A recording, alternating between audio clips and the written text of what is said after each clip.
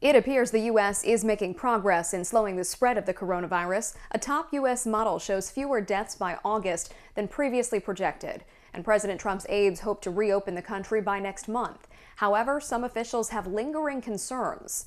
Our Bailey Wilborn takes a closer look. There are positive indications in the battle against the COVID-19 pandemic. Obviously, the deaths remain much higher than we would like to see. But it remains the case that we are seeing signs that we're starting to flatten the curve.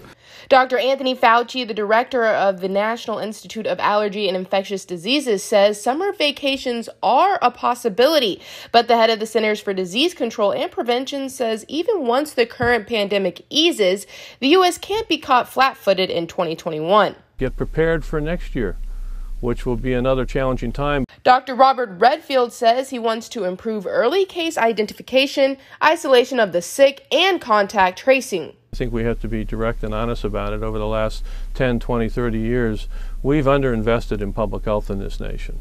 We're in the position now of preparing a significant expansion. The CDC has more than 500 of its people in all 50 states, and the agency is working to increase that number over time. But I want to be able to have it so we respond to it next year with the fundamentals of public health. We don't have to go to the serious mitigation steps that were taken to get us under control today. New York, which has suffered the most cases in the U.S., Thursday reported its lowest increase in hospitalization since the start of the crisis.